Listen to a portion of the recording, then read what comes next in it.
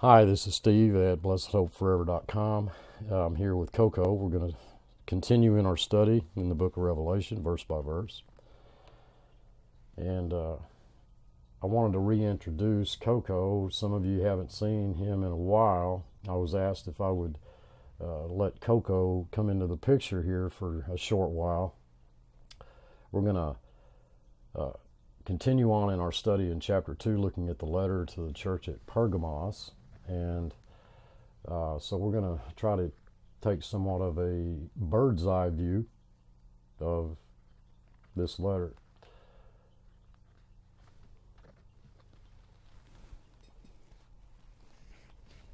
You're such a good boy. Give me kisses. You're so sweet. You are. You're so sweet.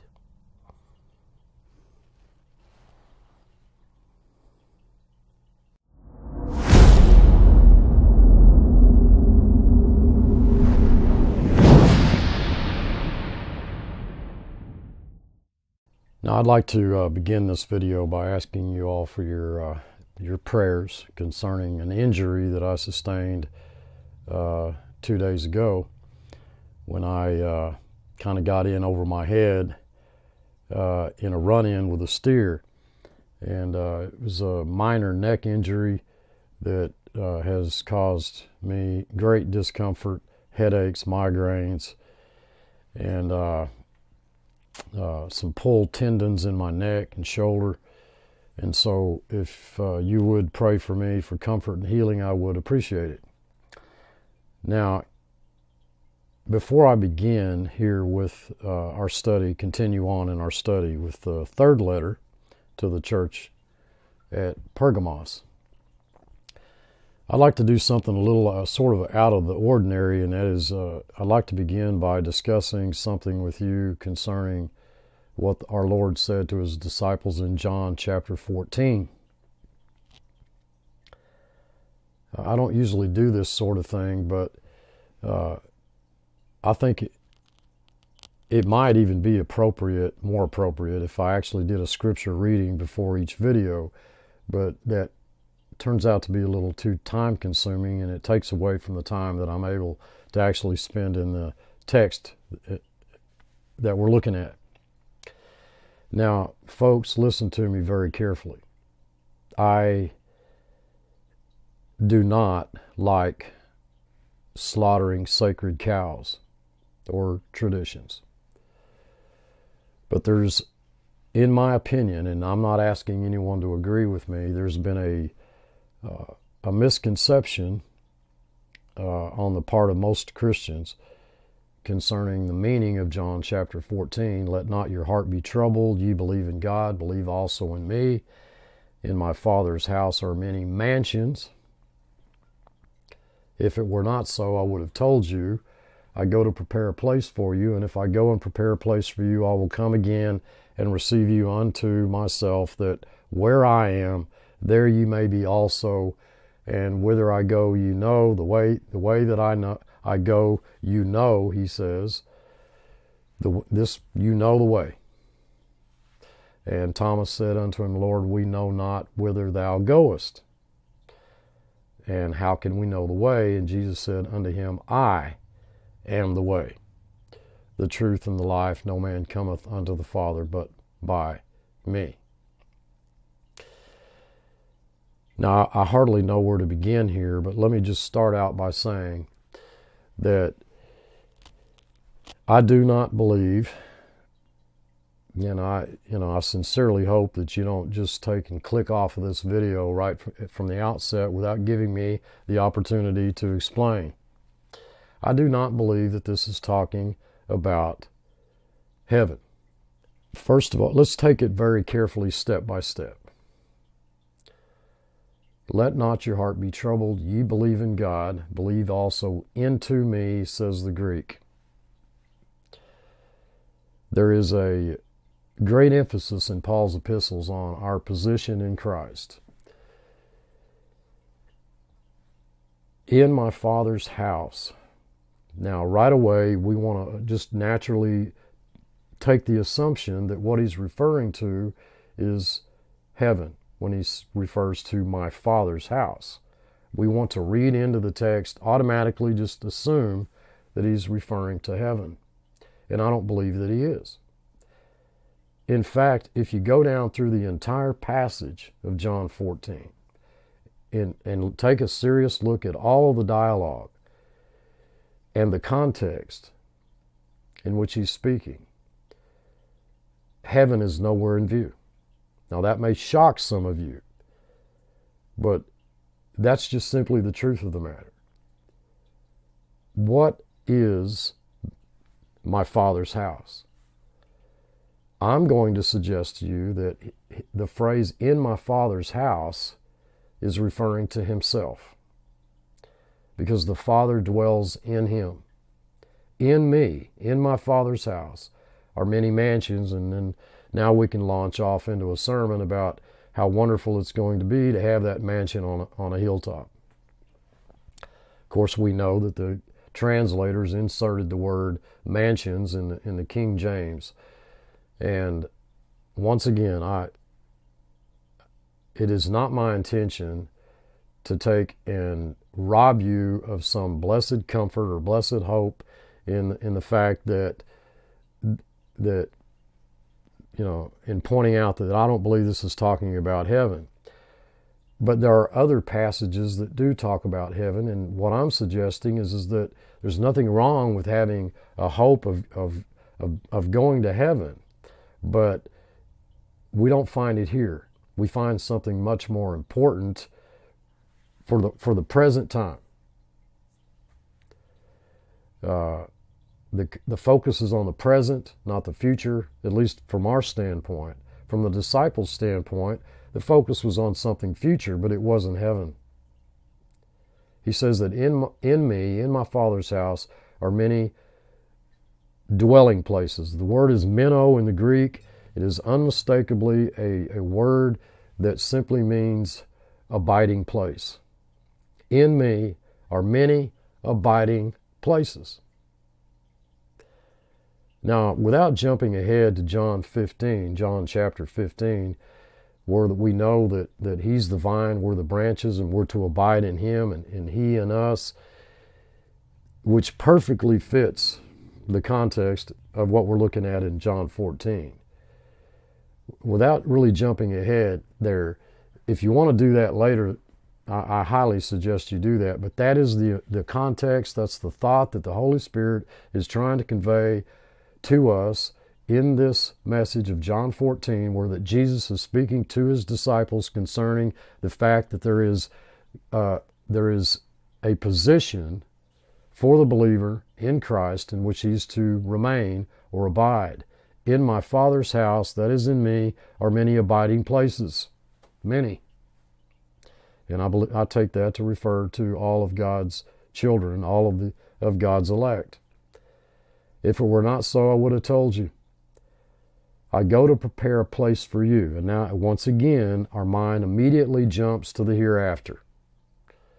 Well, when did he go to prepare that place of our abiding in him? Well, it's obvious from the context. It's obvious from the chapters ahead. It's obvious where he went to prepare that place, and that was Calvary, the cross. And if I go and prepare a place for you, I will come again. Now, see, Steve, he's talking about the rapture or the second coming, or I don't believe he is. If I go and prepare a place for you, that is through Calvary, a place where that you can abide in me, in my Father's house, in which he dwells in me, I will come again. Well, when did he come again? We tend to skip over the fact that he came again at Pentecost, in which the Holy Spirit would dwell in them and they would have that abiding place. I will come again and receive you unto myself, that where I am, there you may be also.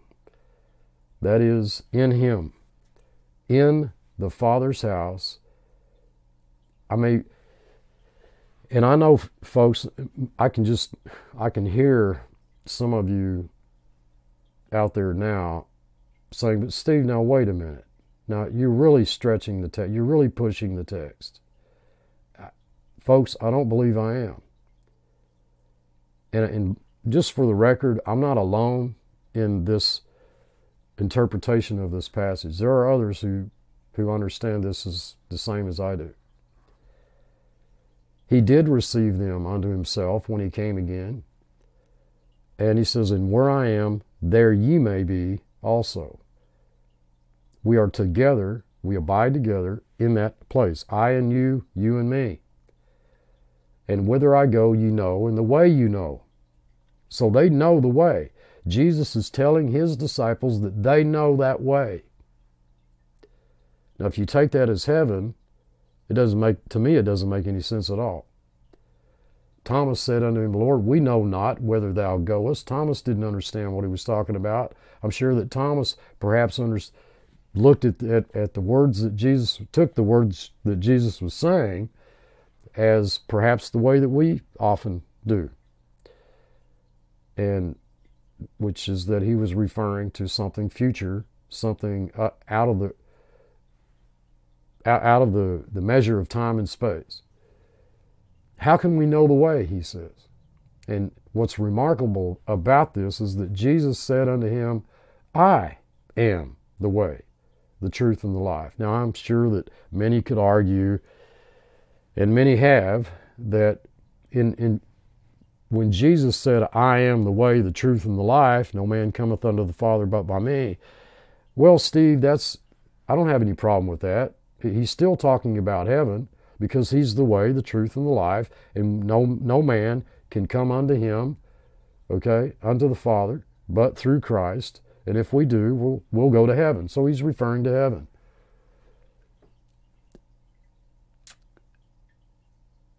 Now, why am I going through all this? It was really not my desire to put this section of John 14 into our study in Revelation chapter 2, the letter to the church at Pergamos. Let me just say once again that it is not uncommon for Revelation, as well as other parts of Scripture, to use language that is figurative and symbolic. You'd have to look at it's not. It wouldn't be all that uncommon. It's not all that uncommon. It shouldn't be all that uncommon for us to look at the way Jesus is speaking. He's speaking of something that is it's an idiom, for lack of a better expression. In my Father's house, that is in me, are many abiding places. Our relationship, Jesus' concern was not in letting them know that they were going to be with him in heaven, that they'd have a mansion on a hilltop. That is not his concern in this passage of Scripture. He's about ready to go to the cross, and his main concern is their walk, relationship with him post-Calvary. That they were to abide in him, that they would have a place in him, that they would have a measurable context of relationship with him, in which he was the vine, they were the branches, and that by abiding in him they would bear much fruit. We see that as we continue on through John 14 into chapter 15, even into chapter 16. And they knew the way. They knew the way because Jesus had instructed them on the fact that he had to die in order that they might have life. It is a relationship passage that has to do with their ongoing walk in relationship with Christ in their lives, their present lives. That was his concern. Now, if you want to argue, and it's fine if you do, if you want to look at this and you want to take that as a comforting passage, a message of life in the hereafter, feel free to do it. I'm not going to criticize you. Many do.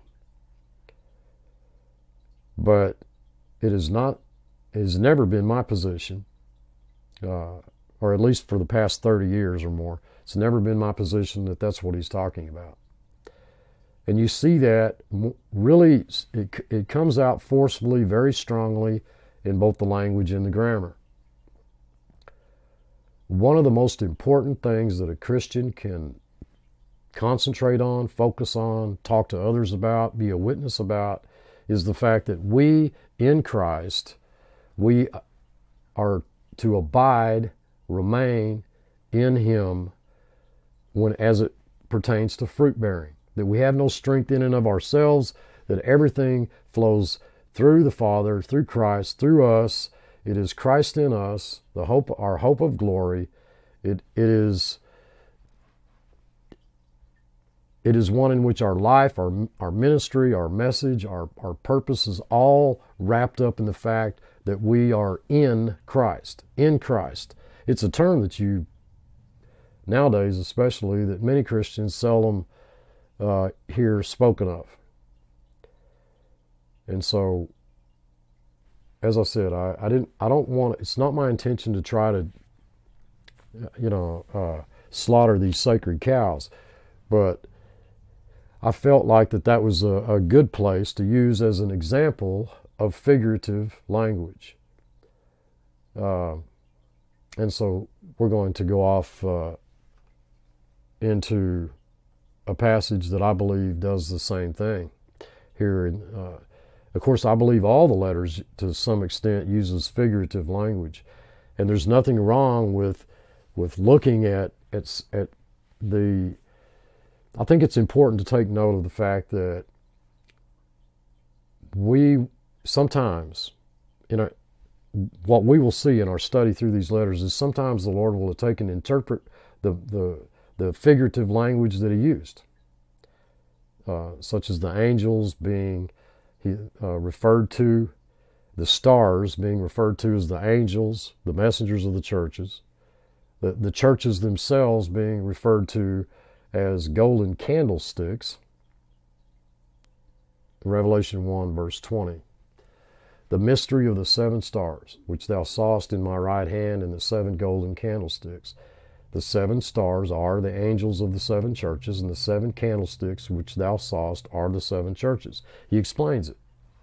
Scripture, we have Scripture interpreting Scripture.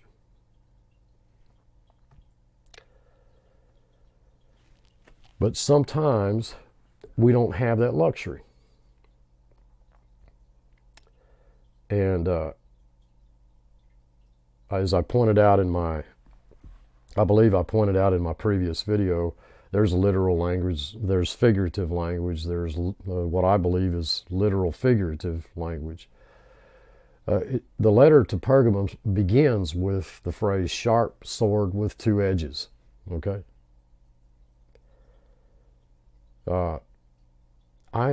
I'm trying to explain to you that I somewhat, to a certain extent, if not to a full extent, what I see in that phrase, that sharp sword with 2 edges, which I know is the Word of God, okay, from Hebrews, I know that he's referring to the Word of God. He could have said just Word of God, but he says sharp sword with 2 edges. Well, back to John 14, in my Father's house. Well, he could have said, in me are many abiding places, but he says, in my Father's house. Are you following what I'm saying here? Now, I think it's important to bear in mind that he begins with referring to sharp sword with 2 edges, but we have to remember all of the fear nots. Okay? Now, we'll go on later in the text, and that'll be confirmed. Okay? Which is extremely important, because it's easy to go into this, and many unlearned Christians will read those words, sharp sword with 2 edges. Oh my God, God is, there's a possibility for judgment for the believer in Christ. And our text won't allow us to say that. I know thy works, and where thou dwellest, okay? even where Satan's seat is. But he will go on to say, and once again, I'm going to have to refer back to the text. If I go back to what we read here, that, and bear with me for a moment, I'm working here I'm actually winging it without an outline. I don't even have an outline for this video. I'm just strictly looking at my Bible on the screen here. It is not the sharp sword with the two edges that he refers to in verse 12, which is where we're picking up in this video here.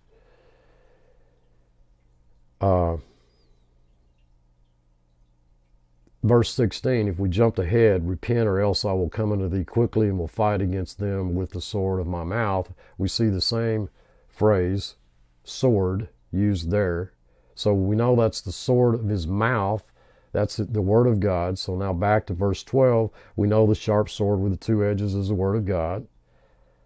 But what's interesting here is that in looking at verse 16, repent or else I'll come unto thee quickly and will fight against them with a sword of my mouth, he says, most directly, he says that, take a look, folks, at who he's going to fight against.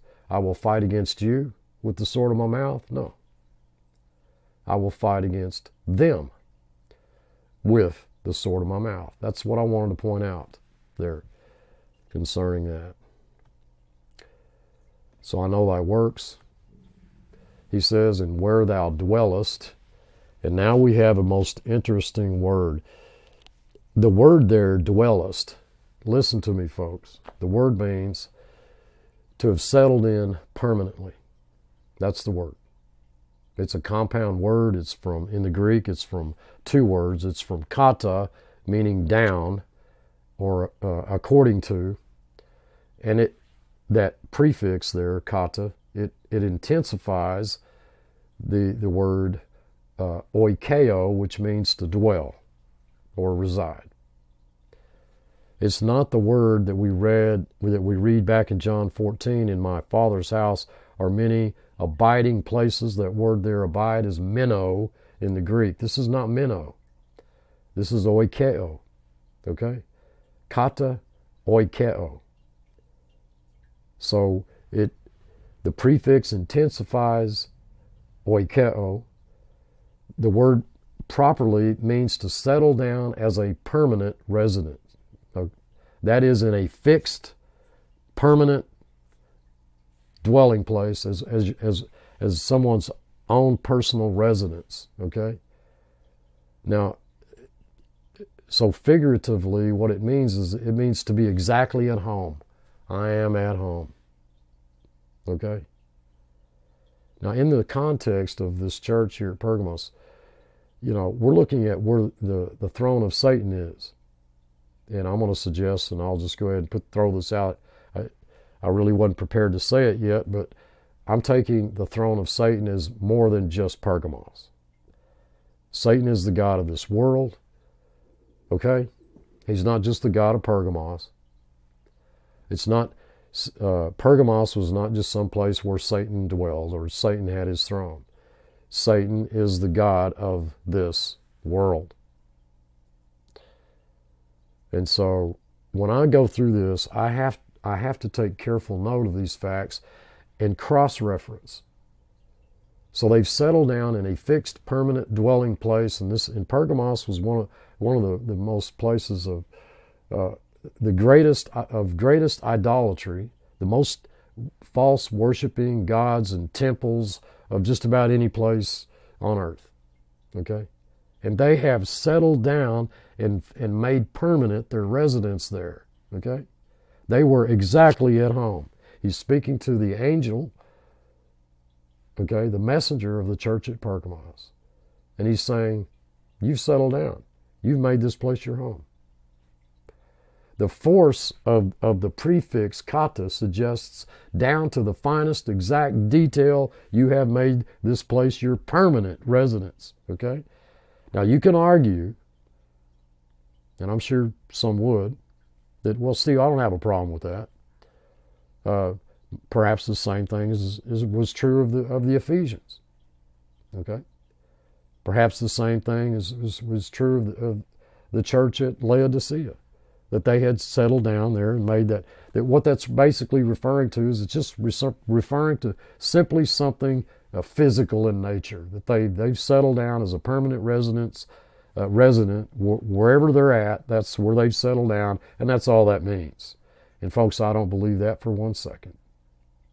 I believe that what the Holy Spirit is telling this angel, this messenger of the church at Pergamos, is that you have settled in and made permanently, okay, my stomach's growling here. I must have not had enough coffee this morning. Your residence here, you're making yourself at home within this place in which Satan dwells, the world. You've made the world your home. Okay? I'll just go ahead and say that. That's what I believe the text to be saying. Even where Satan's seat is. Okay? But despite that, and now we're going to be looking at some marvelous grace here. Okay? This is what amazes me about these letters. Okay, you have commendation, you have some criticism, but the grace that's displayed by the Lord through the Holy Spirit and through John to us, to them and to us, here is pure, unadulterated, amazing grace. You don't want to miss that, folks, because despite the fact that they had settled in and made this world their home, what does he say? Thou holdest fast my name. You hast not denied my faith. And most of you know that I look at that genitive there as his faithfulness. That has not denied my faith. He didn't say, hast not denied your faith. He said, has not denied my faithfulness. His faithfulness. It's a genitive. And now we're looking at the word antipos. And folks, I've tried to explain that I'm not interested in giving a history lesson on the area of Pergamos or the lives of these individuals or anything else. It's what I want you to see is the doctrine that leads to godliness that we see in these passages of Scripture. That, folks, is more important than anything else. Antipos. Well, I find that interesting. Anti, everybody knows that the word that means against, anti, against. But what's interesting is pos is the Greek word that means all. Antipos's name literally means against all. That's what it means. Now, I don't know how you would look at that, but the way I would look at that is that given the context, given the present location, okay, in which the place in which Antipas was slain, it doesn't surprise me that he was up against just about everything. He was God's faithful martyr. The word is witness. He was God's faithful witness. And he was slain among those there at Pergamos, the believers at Pergamos. They had a first-hand experience of his testimony of faith, not as much his faith, but a witness of him being a witness to the faithfulness of God. That's what I want you to see. Who was slain among you. And folks, I pointed out we were sent as sheep among wolves. And this is where Satan dwelleth. If we limit that to where, to me it's ludicrous to suggest, well, okay, Pergamos is where Satan dwelled, and he certainly doesn't dwell in Monroe, Oklahoma.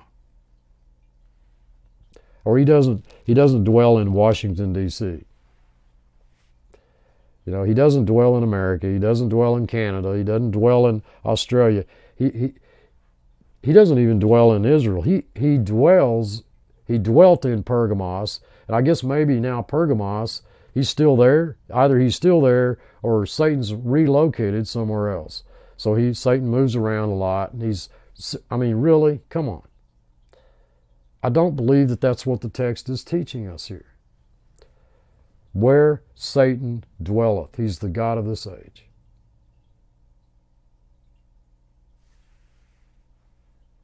So,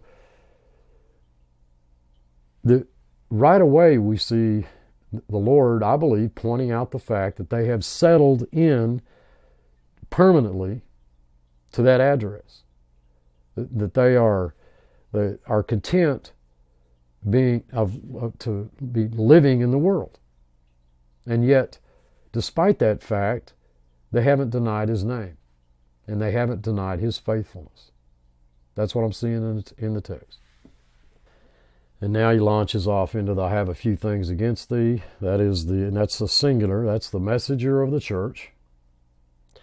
That thou hast there, okay, certain ones that we find it difficult to read about. Now stop and think, folks. I have a few things against thee, singular, that thou hast there. Okay? Not that he has a few things against those that he has there. Okay? But I have a few things against thee, the messenger of the church, the angel of the church, whether it's pastor, elder, deacon, board of directors, however you want to take that. And I've, in the past several videos I've basically put forth my position on what I believe the angel means here. That it is not a holy angel. Holy angels, I don't believe, depart from the faith. Holy angels don't need to repent. Holy angels, he's not writing and criticizing holy angels. And it certainly wouldn't be unfallen angels. There are human messengers. The word agelion means messenger. It's all the word means. The translators made it say angel. And he has a few things against the messenger of this church, or the message of this church. Apparently the message or the mess of this church wasn't everything that God wanted it to be. And as a result, there were those that held to the doctrine of Balaam, who taught Balak to cast a stumbling block before God's people Israel, to eat things sacrificed unto idols, to commit fornication, and he says, you also, that's not all, but you also have them that hold to the doctrine of the Nicolaitans. Okay, so keep in mind the church at Ephesus, they hated the deeds of the Nicolaitans as Jesus did, but here we're looking at those who actually held to the doctrine of the Nicolaitans, which thing he also hated. And without going into great detail concerning all this, my best efforts in looking at this, the time that I've devoted to looking at trying to understand the meaning of all of this, the criticism that the Lord has. What I'm seeing is, in a nutshell here, is that what it encompasses, without going into a lot of historical detail, what it encompasses are the two extremes within Christianity. And these are the two extremes that we want to avoid. One is, on the one hand, is legalism, okay? And the other, licentiousness. Those are the two extremes. And I do believe, I'm a firm believer in the fact that we as believers want to avoid both extremes. And he says, repent, or I will come unto thee quickly, and will fight against them. Now, I spent a lot of time thinking about this. So, is what he's saying, well, if you repent, I won't come again quickly. Okay. Repent, or else I will come unto thee quickly. So I want you to repent. If you don't repent, I'm going to come unto you quickly. Well, what? So if they do repent, he's not coming unto them quickly. I guess, you could take it that way. And folks, I don't believe that's what it's saying. I believe that the grammar of the text, or the construction of the words, the sentence in the text, literally states that he's asking them to change their mind. Again, he's speaking to the angel now of the messenger here. I want you to repent, change your mind, or I will come. But whether you do or whether you don't repent, I'm going to come unto thee quickly. Okay? The language, the grammar bears that out. He's going to come again quickly. And the word quickly is the word there is that word that we use where we get our word tachometer, tachus in the Greek. It's an appointed time. I am going to come at an appointed time. I want you to repent, okay, but whether you do or you don't, I'm coming at an appointed time, and I will fight against you. No, I'll fight against them. Okay? So whether you do or not, whether you repent or not, I'm coming quickly. Okay? Why would you want to be involved in that? I want you to repent of it. Why? So why would you be involved in that of which I'm coming to judge by the sword of my mouth, this double-edged sword that denotes judgment, and I believe severe judgment. Why would you want to be involved in that when I'm coming to judge them? Okay? Why would you want to? There is no condemnation, folks, for the believer in Christ. There's no condemnation to this messenger that he's writing to. There's no condemnation to the believers there at Pergamos. But he's coming at an appointed time, and he's asking the messenger to change his mind, okay, as far as the message, his message is concerned. His message was not right. And if he doesn't change his mind, that means that he's going to come at God's appointed time? No. Jesus is going to return at his appointed time, whether they repented or they didn't, folks. Okay? And he will wage war with them. Okay? With the sword of his mouth. My word will war against them. Yours ought to be doing that now. I hate reading in between the lines, but to me that's basically what I'm saying. That Jesus is saying to this angel, this messenger of the church, that your word, which is only to be my word, is really not waging war against them. Okay? Like it should. That the word of God is that sword, and so his word will war against them. If it's going to, whether the messenger's does or not.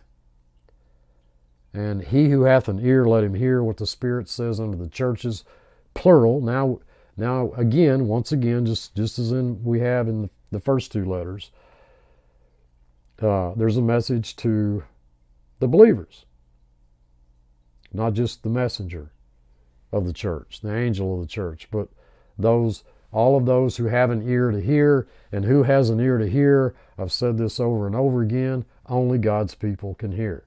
My sheep hear my voice. Let him hear what the Spirit saith unto the churches, plural. That's all the churches. Okay, these letters were shared. There's application for every believer in every church in all 7 letters. And that shouldn't take any of us by surprise.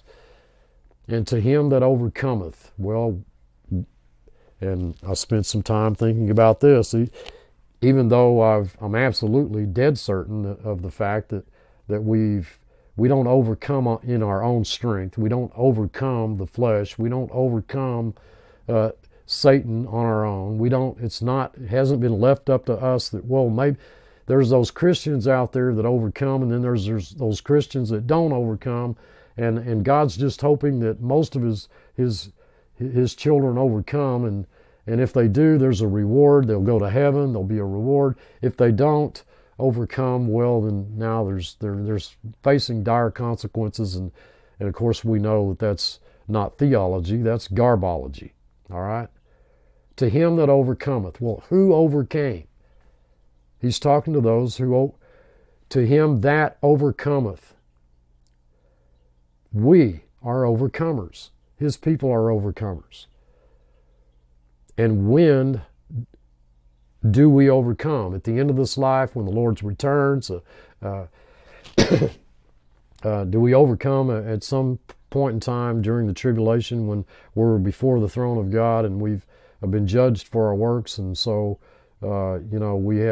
there's on the scales, there's been more good than bad, and so now we can say that we've overcome. When did we overcome? And I'm going to suggest that we overcame when Christ died in our place. Okay, to him that overcometh will I give to eat of the hidden manna. And now we get into some real dynamics here. The hidden manna.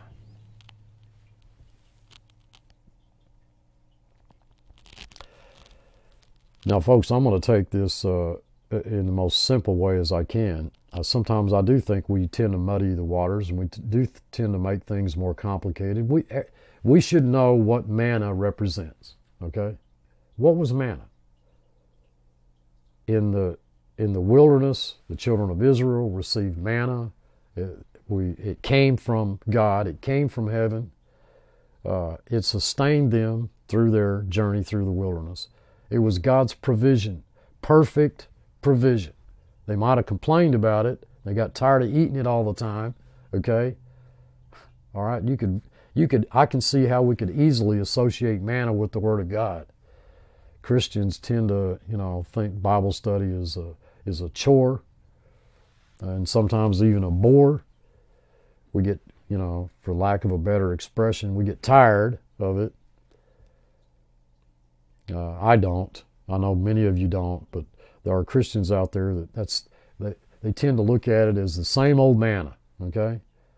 And maybe you could even go as far as to say, well, we've heard this so many times, it's just the same regurgitated truth over and over, and it gets to be such a common truth that it sort of loses its shine, it loses its value. I've never been one to take that position, but we folks are presently, symbolically, figuratively, we are going through our desert, our journey, our present wilderness journey in which God is providing for our every need, but the text says that it's hidden. All right? Now I'm going to suggest that I believe that is hidden in the sense that each one of our needs are uniquely different. Mine may not be the same as yours, and vice versa. And we are certainly not privy to the knowledge or privy to what those provisions really ever are. I mean, we can guess, we can kind of second guess God, but I'm looking at this not as something future. I'm looking at it as something present. I will in the future tense, he says, give. But what has perfect tense, okay? You see the perfect tense there. What the perfect tense, folks, says that what was hidden in past time with the consummate result that it presently remains hidden, okay? That's what the perfect tense says. Okay? Any of you Greek students out there know how to look at the perfect tense. The perfect tense says that some action occurred in past time with the consummate results that it continues on in the present time. That's the perfect tense. So what was hidden in past time? It was hidden with the result that it presently remains hidden. Okay? We don't know. We do not know what God's provision for us is from day to day. Okay? And more particularly when it comes to the Word of God. We know that as believers in Christ that we are being taught by the Holy Spirit. Okay? Listen to me carefully, folks. God does not just throw spiritual truth out there and just say, okay, I hope y'all latch onto this. And it's kind of up to you to do that. You know, I've led you this far, but now you're on your own. And did not Jesus say that he would like to say more, but they couldn't to his disciples, but they could not bear it now? Okay? Listen, folks, listen. What the Lord may intend to reveal to you, he may feel that the Holy Spirit may feel that this other believer, whoever he is, brother or sister out here, may not be able to bear that now. Okay? We're looking at something very dynamic here. It's the work of God in our lives. And the work of God in our lives is very precise. Okay? It isn't... I'm trying to think of the opposite word for precise. You know, it's what may be true in my case, needful what may be a provision in my case may not be a provision in your case. Okay? So it's hidden. Now that's how I'm looking at that. And we have the word and, which is a connecting conjunction, which takes us into the white stone. The white stone with a new name written on it. And again, I'll say it again, I hate slaughtering sacred cows. I hate taking away people's interest or hope or excitement about things that are future, folks. This is blessed hope forever. Okay? This ministry. There's a lot of focus on the hereafter. There's been a lot of focus on what awaits us, the excitement of the things that are to come, all those things that are to come. But he's writing to 7 churches. And as I pointed out, I believe the application is not just strictly to the church, the condition of the church prior to the Lord's return, but it has to do with the literal churches that existed all the way from Pentecost all the way to the day of the Lord. Okay? There's application here. And I believe God has much more to say to us than, well, okay, you're one of my children now, and you can look forward to heaven when you die and forget everything in between. All right, don't worry about doctrine. Don't worry about all that complicated doctrine and stuff. Don't worry about all the details, the specific. Don't worry about, all that stuff in between earth and heaven, okay? Or your new birth in heaven. Don't worry about all that. That'll all work out. Just focus on heaven when you die. You're a Christian now. You're one of mine. I've let you know that you belong to me and you're going to heaven. I assure you, you're going to be with me in heaven. And that's all you got to worry about.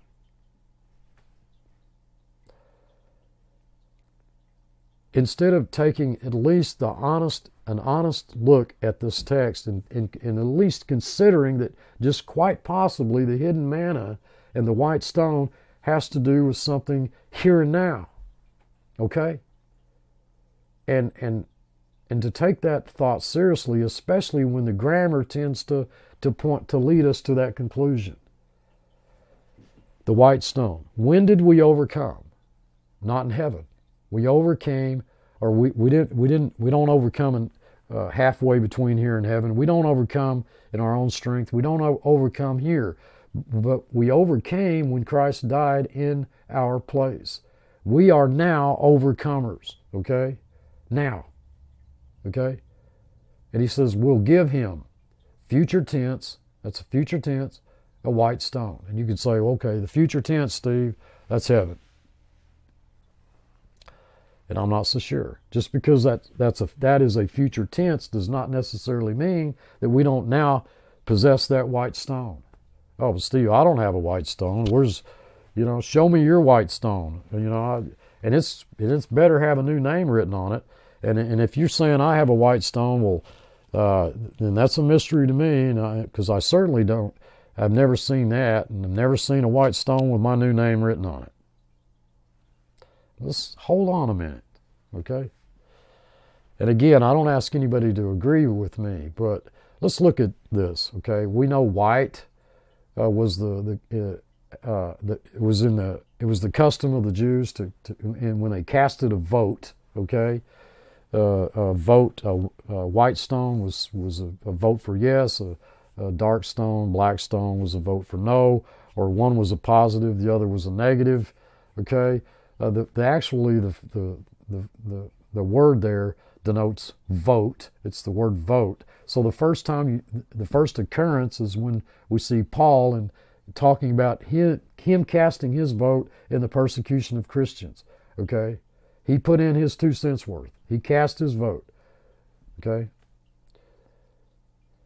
And in the stone a new name written, which no man knows except he that receives it. Okay?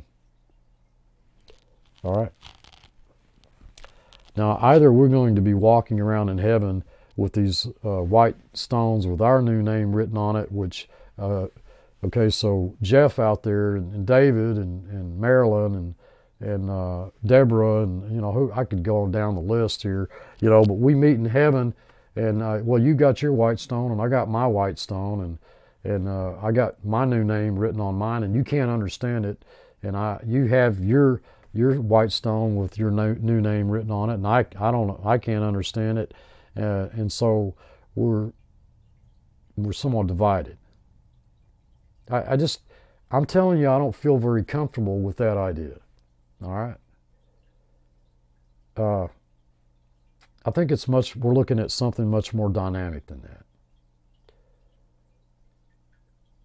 Now, for a fact, the meaning of the white stone continues to be a mystery to Bible scholars. But there's been several interpretations that have been offered, and so I'll offer mine. And I'm running out of time here, but in ancient Greece, the jury members, they'd cast a white stone to signify an acquittal. A black stone was the defendant was guilty. Sounds good, okay? We don't stand guilty before God. But the stones cast in the courts, well, guess what? They didn't have names inscribed on them. It was also used, the white stone was used as an amulet or a charm, but that custom there was associated with sorcery, so I doubt that's the reference that God is using here. Buildings were commonly made of white marble. Now, one problem with that is that the Greek word used in this verse means pebble, not stone. And though we are all members of the one temple, Christ, that's another sermon in and of itself. A lot of Christians think that we are a bunch of temples running around. We're not. We're members of the one temple, Christ. The heavenly temple is comprised of believers who are the living stones of this temple. We know that from 1 Peter. The name on the white stone is your identity as part of this temple or body of Christ. Okay, we could possess it now.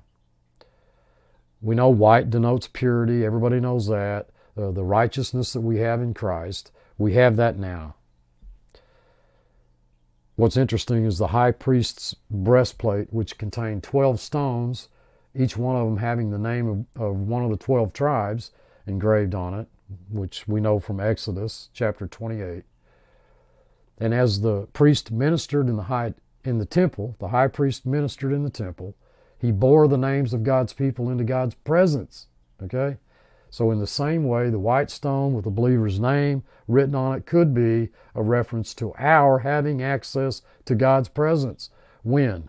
Someday or now? You decide. Some will suggest it's a translucent, precious stone like a diamond. The word translated white is actually leukos, and it can also mean brilliant, bright. Okay, well, we know we have value. We shine in a dark place. Diamonds are hard, so well we have strength. You know, and you can go on with that, but perhaps that's true. Perhaps it's all of these things rolled into one. I don't know. I just don't see it as future. I see it as now. Okay? Some will have suggested that on this stone is written the name. It's of Christ, not the name of the believer, not some believer's new name, but Christ. There are those who suggest that. Revelation does mention that the name of Christ is written on the foreheads of the saints. Okay? We are Christians now. There was the Roman custom of awarding white stones to the victors of athletic games, and that served as a ticket, somewhat, so to speak, to a special awards banquet afterwards. Well, we know that represents the kingdom age. You know, that's, well, but we could possess that now. Your identity is, you could say, is defined in this life by what the Lord determines one's life is, or how it's reflected, how God views you in a way that you don't know that now, but you know, so and your identity here and now doesn't depend on what others think of you, but on what God thinks of you. You can look at it that way. We know the Spirit testifies with our spirit that we are children of God, even now. Okay?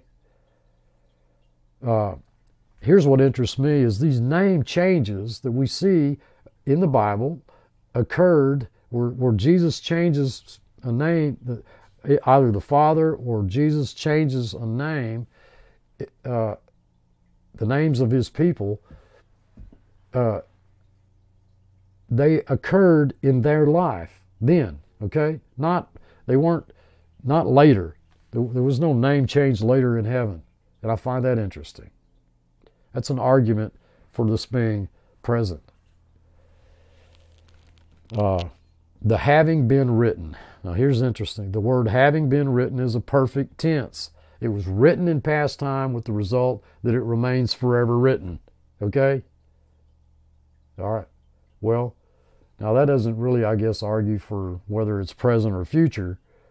It could still be a perfect tense, but I'm leaning, I'm looking at all this, and I'm having a hard time believing that this hidden manna and this white stone with a new name written on it is something that we don't possess now, but will possess later.